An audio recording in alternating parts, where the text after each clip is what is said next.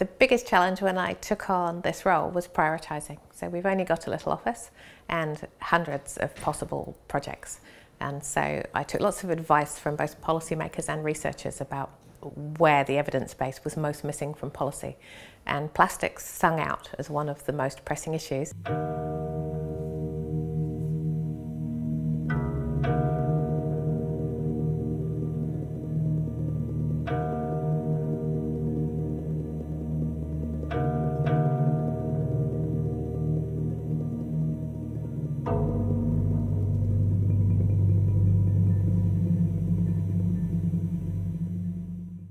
We met the Prime Minister on Monday. We did indeed, and it was a wonderful meeting.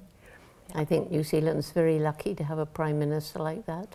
We didn't talk about plastics very much, and that is the thing that the Prime Minister's asked me to work on. So there's already been a law change to get rid of single-use plastic bags, but obviously it's a much bigger problem than that. And so we're putting together an evidence base, with all the boring stuff, auditing what's coming in and out of the country and all the technical solutions. But we also have some psychologists on the panel, and we're looking at ways to do some cultural transformation to get buy-in from people. And I would love to hear about what you've seen that really encourages people to buy into changing the way they interact with plastic. Well, I find that it's the young people who get on board. They have other ways of thinking. They know what we're doing to the planet. It's their future. Many of them have grown up being concerned about some of these things. So we have this program for young people called Roots and Shoots. It's in 60 countries now, and it's all ages, kindergarten, university, and everything in between. And I think in at least half of those 60 countries, there are groups of young people working diligently on how to reduce plastic waste. And, you know, I have great confidence in them. They're already coming up with ideas. So you think, ask the children for the ideas and they'll come up with them themselves? Well, no, I think a lot of you know, high-tech people also are coming up with ideas, but it makes you sick. I mean, I was just reading about several whales and dolphins that are washed up on the beach dead with huge amounts, tons of plastic in their stomachs. And, you know, I know in California there's been a huge fight to save the California condor, and they bred them up, but in the wild they're picking up plastic to feed their chicks because it looks like something else. So plastic is a scourge. It's a marvellous packaging material, but it's not a good material if we want something to actually degrade back into the environment quickly. So it's got an incredibly long life. So it's efficient, it's economic. So those are the things those are the properties of it that make it such good packaging, but make it very, very difficult when it comes to end of life. Now the reality is that we can do something with all of this packaging. It is technically recyclable, but that gets into another whole area of, do we have the capacity, do we have the capability? And the whole world's grappling with this at this moment in time. A big part of this project is that it's really broad in scope, but that means we are trying to sort of shift the whole system at once, and so that's why we've spoken to so many people. We have a core panel of 11 people, and I'm involved in supporting them to provide input into our larger report. And then we've also got what we're calling a broader reference group, and that's where I'm talking to stakeholders from across the system, across New Zealand, to find out sort of what work they're doing in the area. Talking to Plastics New Zealand, which are the manufacturing industry body for the plastics industry, speaking to various brand owners or retailers, local councils, some community groups like Sustainable Coastlines or Parakore, who are a Māori organisation who have been doing waste management on maraes. There are basic principles around Parakore, and the main principle is that we return all resource back to from where it came, and in the most natural process possible. Kaitiakitanga is intergenerational mātauranga or knowledge. So when we are born, much like a prince is groomed to become a king, our people are given traditional knowledge and custom, and it is handed down through generations as Māori. Parakore is one of those pieces of knowledge. As well as all of those groups, it's getting involved with the researchers who might be looking at new materials or behavioural research about how new ways to use plastic or changing your practices might sort of spread through society. A single plastic bag ban is in operation. That's just step one of what the government wants to do in terms of avoiding waste, and so they need the evidence base that the panel can provide in order to really actively write policy. So it's quite an exciting project in that we're making a direct difference as we go. I really enjoyed the project because it's very un-ivory tower, so rather than sit in the University of Auckland with a bunch of scholars, we're adding in lots of people from recycling industries, councils, general public, anyone that wants to contribute. We have to eliminate unnecessary packaging. Recycling will not solve the plastics problem. Do you agree or not? Let me start with you, Mike Salmons. I think the first thing to do is look at reduction. So if you don't need packaging, don't use it, basically. And the plastic bags action is a case in point there, that we've seen that consumers can adapt and have adapted very well to that. So, yeah, what was the figure? 750 million plastic bags a year, so that's significant. So the first thing's around reduction. And then the second thing's about if you're looking for packaging, aim for it to be renewable rather than non-renewable. And then if it can't be renewable, if you can't look at a fibre-based packaging and you have to use plastic, ensure that that plastic in an ideal world, it will be recyclable, but not just recyclable, but recycled back into what it actually came from. So, so you've got a circular solution. What do you think, Juliet? Can we even approximate dealing with the problem by recycling? No, because even if you could do all this sorting and get people to recycle, the chemistry is still not perfect.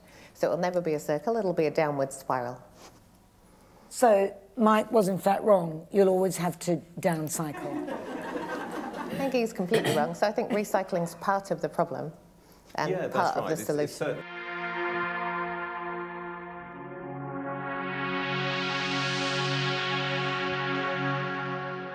Here at Flight Plastics, we are reprocessing New Zealand's recycled PET plastic. Now that's the plastic with a 1 in the recycling logo.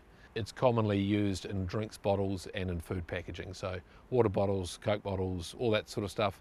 Our food packaging that we make, which is biscuit trays and blueberry punnets and so on. And what we're doing is we're buying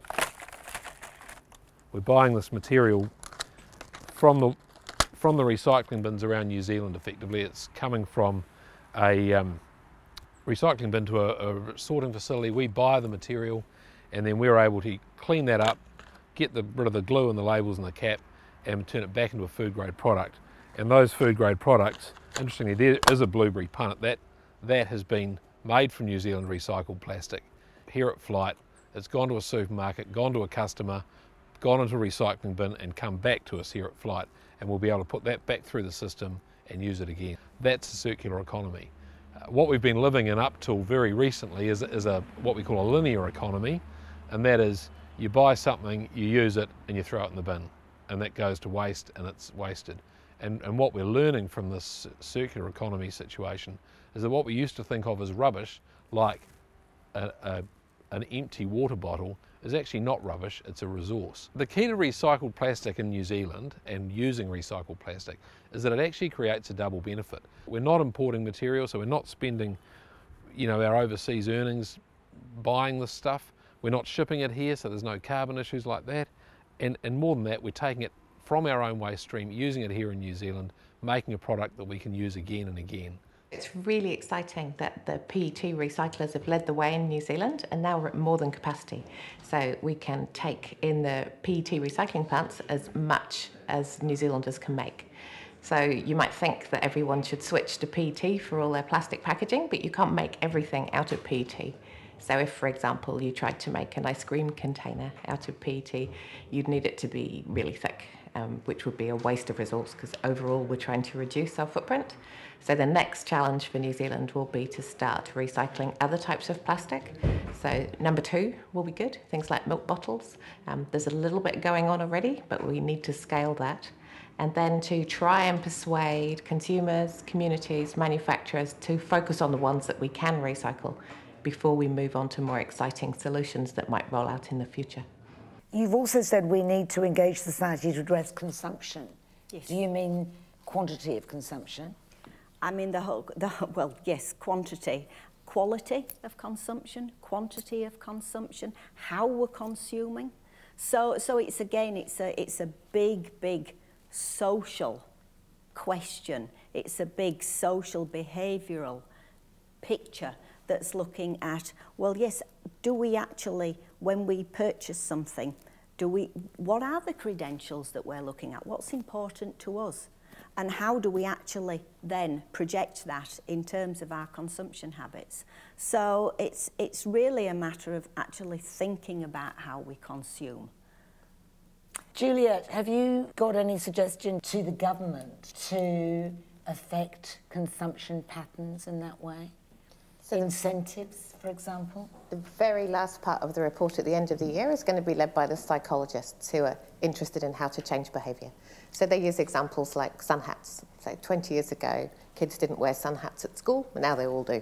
So how do we get people to be more mindful of packaging in the same way that that behaviour changed? Much more complicated problem than sun hats, but at least there's some tools out there to understand how you get that sort of cultural transformation. When I became Mayor of Waitakere City and founded, I guess, with a bunch of terrific councillors, the idea of an eco-city, we actually lived totally by that agenda. I think more than any city around the Auckland region, Waitakere had a name for environmental good management, and that was backed by fantastic community involvement on our twin streams, saving water when the dams ran dry. No one saved water more than Waitakere. So I honestly believe good leadership, education of a community, education of a nation will achieve what we set out to do. What about the attitude that we've taken to tobacco and just tax the hell out of it? Yeah, so that we do the science advice, not the tax advice. So part of my role is to make sure that policy is informed by the evidence, and that might be simple numbers from a recycling plant, but it might also be much higher tech evidence. So evidence-based for new materials, whether they really do compost, whether they provide new solutions to present new solutions for packaging that we could change the whole way packaging's done in New Zealand. That would be on a much longer time frame to simple things like recycling, but whatever we do, we need an evidence base to make sure that when we change, we know we're changing in the right direction.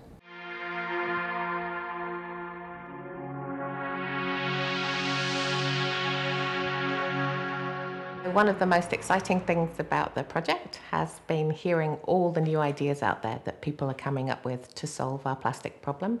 Lots of little ideas, some big ideas, and already at different time frames. So some of them are ready to go now, and others, like the work that's going on at Scion, are really ambitious and imagining a whole new future where most of the plastics are made from a new class of materials derived from plant waste. Plastics actually enabled an awful lot of things that we could do. So we wouldn't have got any spaceships up onto the moon without plastics for lightweight, strong, reliable material. Same with airplane flights. Flying around the world right now, you're flying in plastic pretty much. A bit of metal, a bit of other stuff, but mostly it's plastic and enabled by it. So that makes it cheaper to fly for the fuel side of things, and easier able to get up in the air. So plastics are really important for us, and they're all around us, and we've adopted them so fast because they're convenient, they're lightweight, and they're effective at what they do. So transferring into bioplastics for this means we've got to go fast tracking through some of all those developments and finding the right places where bioplastics can substitute. Let's talk about bioplastics. What are they? Why are they called plastics at all? People muddle up plastics that can biodegrade, that can come from any source, with plastics that are made of biological materials.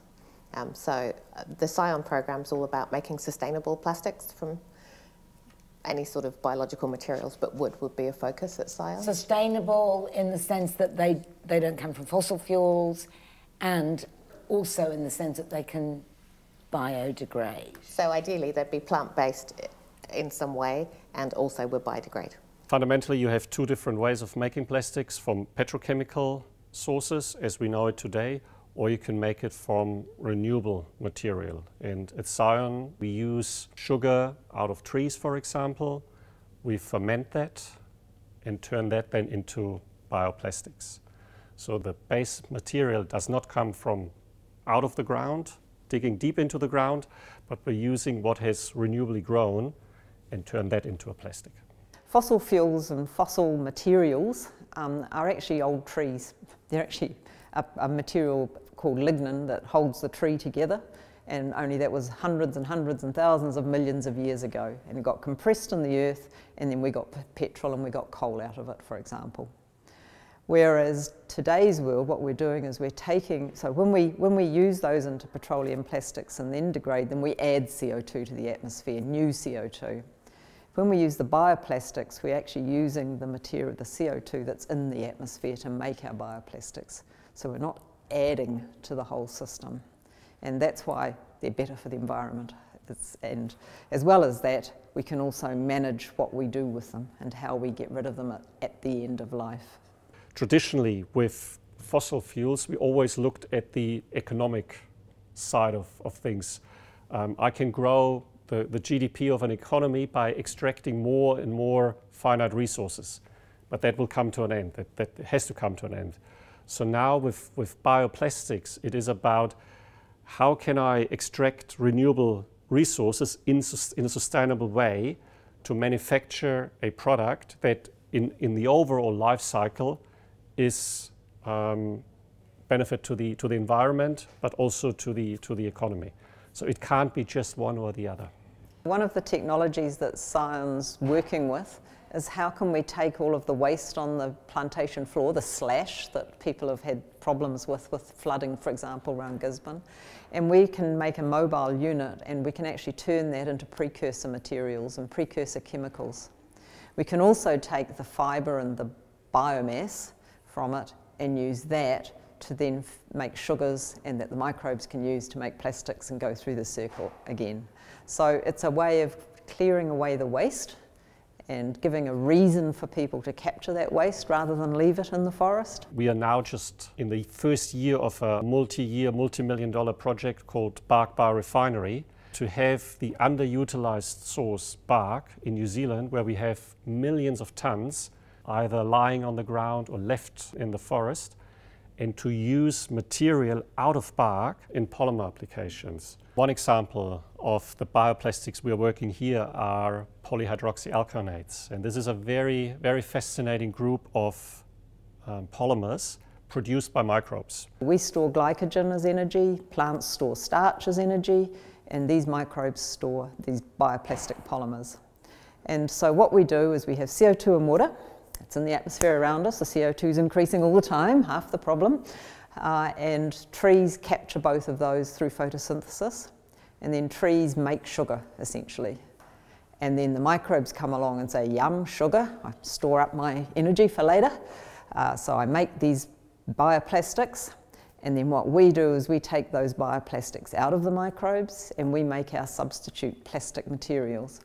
And then the advantage is, because microbes make them, they can also degrade them, because they're used to reusing them the way we reuse glycogen and plants use starch. And so the microbes can come along, degrade them right back to CO2 and water, which the tree can capture again, and we can go round and round in that cycle. The big science opportunity now is, how do you redesign? How do you use new materials in that setting up of new products? Recycle technology. We haven't been very good with our recycling rates, so there's a big challenge for innovation and science opportunities to make recycling better. And then here, what I'm personally really excited about is that element of renew. So can we bring in bio-based materials, bio-based polymers, also set up for either compostability or recyclability or reusability, into the whole system without extracting new materials. In New Zealand, when we look at or when we think of biomass, we pretty much think of trees. But that's not all there is. There are also different materials, such as from algae or from horticulture, viticulture types of industries. One way of using biomass waste is where we combine them with biopolymers through our extruder capability into filaments. Our extruder technology has actually allowed us to use a number of biomass waste, such as grape skin. So what we are doing is compounding the skin from the wine grapes with a bioplastic into these net clips. And in New Zealand, you're using nets to protect the ripening grapes, and non-degradable net clips are used for that purpose. And these nets get rolled up, the clips will break, fall to the ground, and ultimately will break down into microplastics. We've got here now a much better option where these clips will ultimately biodegrade. This is the hard piece of Australasia's only DIN-CERTCO certified biodegradation and compostability facility. So what we can do here is, under absolutely set conditions, we test the biodegradability of different polymers and different materials. So it's really critical to do this in an evidence-based and repeatable way to ensure that results are absolutely reliable. So what companies and our own material can do is come to us to test to international standards the degradability of their materials. And the other advantage is you can do it in different media. You can do it in soil, you can do it in salt water, in seawater, or in fresh water. What we want to make sure is that the material that we are using, developing and testing with our partners actually breaks down but then gets converted to CO2 and water. The important part of this process comes in, especially when we talk about microplastics. The issue with microplastics or what we can see in the environment is these are polymers that have been broken down or that are breaking down, but they're only breaking down in smaller and smaller pieces. And that is absolutely detrimental to the environment, but also to sea or human life. The definition of a microplastic is a piece of plastic that's less than 5 millimeters in size. So these are split into two types, primary and secondary microplastics. So your primary microplastics are those that are made to be that small. So things such as what they used to use in personal cleansers and things to exfoliate, or the nurdles, which are the pre-production pellets that are used to make bigger things. So they'd be considered primary microplastics. Secondary microplastics are pieces of plastic smaller than 5 millimeters that have been formed by the breakdown of larger items. So this could be a drinks bottle that's broken down in the environment, or the fibres from your synthetic clothing. So we've got some bits of plastic here that were collected from a beach in Wellington. These will keep on breaking down, and once they fall within that 5 millimeter size, they will continue to break down.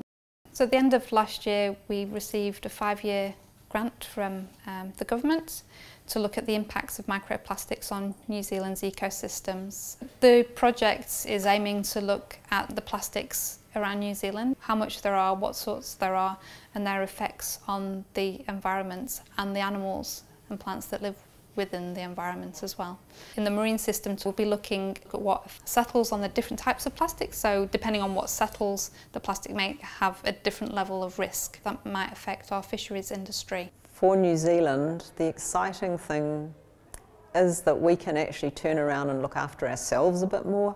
We don't have to import our plastics, we can manage it ourselves, because right now with packaging, for example, 50% of it comes in from overseas in products we buy.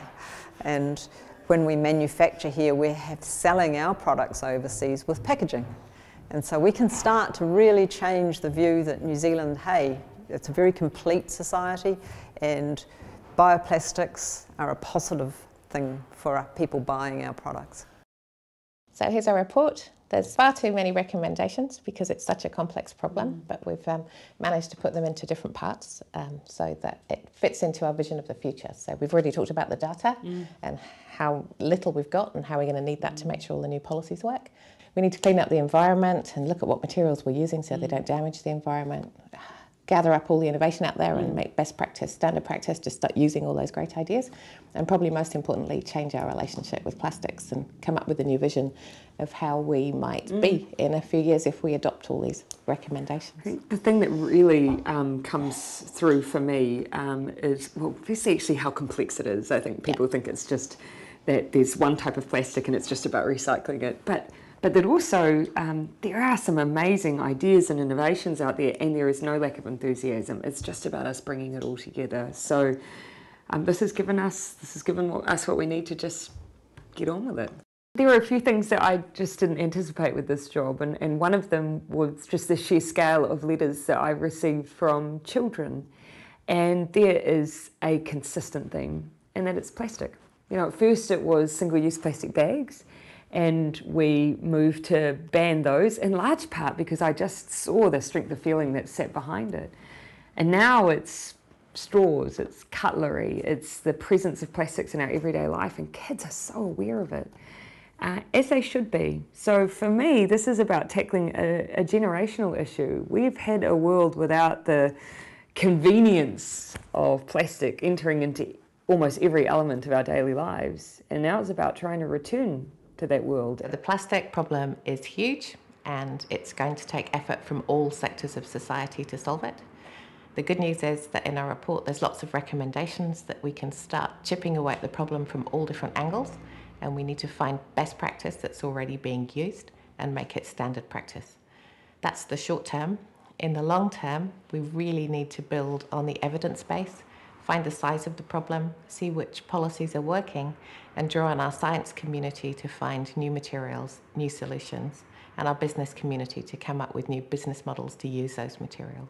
The most important message that I would have for people in New Zealand or anywhere else is to remember that every single day we live, we make some impact on the planet, and we have a choice as to what kind of impact we make. And if we think about the consequences of even the little choices we make, what do we buy? Where did it come from? How was it made? Did it harm the environment? Did it result in cruelty to animals like the factory farms? Is it cheap because of child slave labour somewhere else? Have we taken the environmental consequences into account when we think about the price? And then if people, first hundreds and thousands and millions, but ultimately billions of people are making ethical choices, we start moving towards a better world.